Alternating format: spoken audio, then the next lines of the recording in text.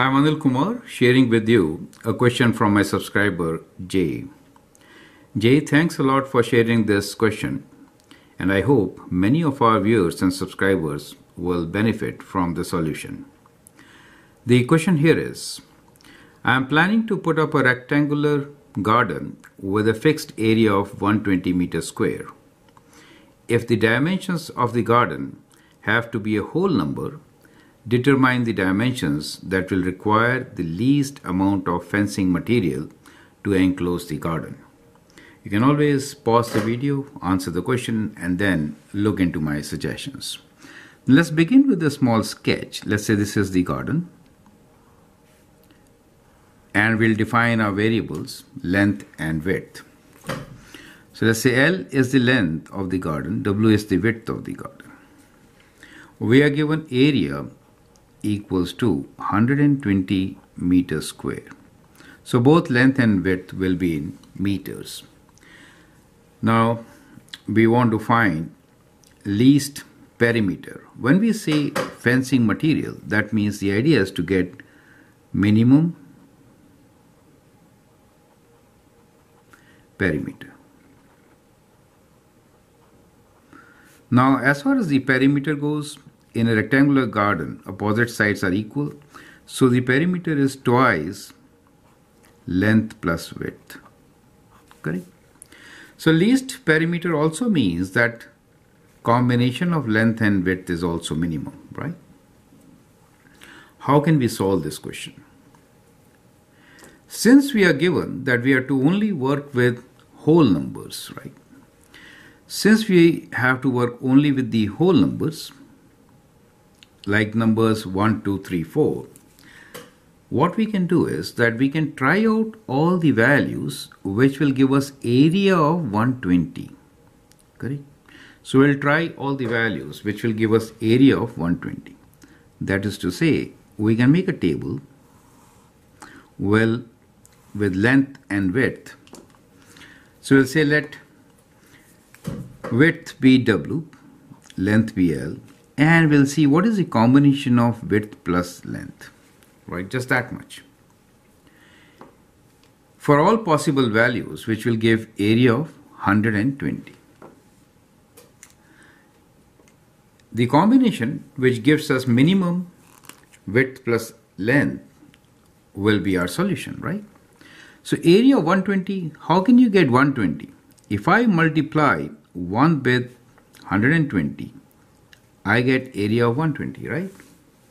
If I multiply 2 by 60, half of this, I again get 120. 3 times what will give me 120? 3 times 40 will give me 120. And 4 times what will give me 120? 4 times 30 will give me 120. Well, let's try some other values also. So let me make another table. There are not many options, so this method is not bad. So we'll again take some more values for width and length, and we'll calculate what is width plus length. So we can also divide 120 by 5. So if I divide by 5, 5 times 2 is 10, 20 means 24. 6 also we can divide it by 6 times 2 and then 0. 7, no. 8, yes. 8 times 1 is 8, 40 means 15. 15 times 8 is 120, right? And then 10 times 12 is 120, and the next number is 12. So with 12 we get 10, and then we'll repeat these numbers, right? So basically we have to only check up to this point. Is that clear? So these are the only values which you have to try. It doesn't take much time. Let's add them now. 120 plus 1 is how much? 121, right? Let me write in a different thing. 121. And 60 plus 2, 62. Do you see that combination of width and length is decreasing? That means perimeter is decreasing, right? So this is 43. Just add them up. This is 34. It is still decreasing. 29, 26, 23, and that is 22. And this will also give us 22, right? So what we see here is that the combination 10 and 12 gives you the minimum combination of width and length. Perfect. And what is going to be the perimeter?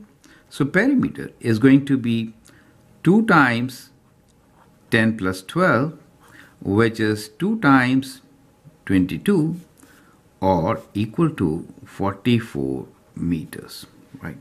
We need the minimum dimensions. So our answer should be what? Well, the answers should be that the dimensions of this particular rectangular field could be 10 meters by 12 meters for minimum perimeter, right? Perimeter is related to cost of fencing, correct? So that is the minimum cost of fencing the rectangular garden also. So I hope the solution is absolutely clear. Feel free to write your comments and share your views. Now, here is something interesting to note. If I have a square of 11 and 11, then what is going to be the area? Perimeter will still be 22, right? So points to think about is 1 square 11 meter by 11 meter, right?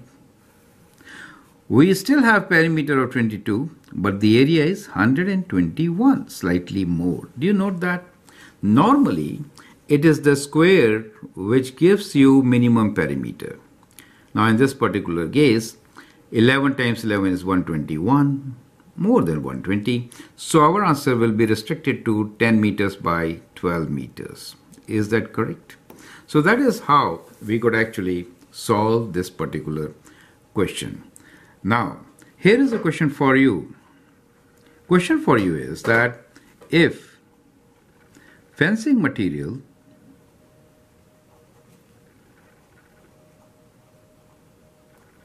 cost is $1.25 per meter, then find cost of fencing.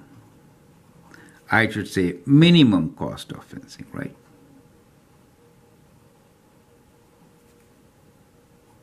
So that is an extension to your question.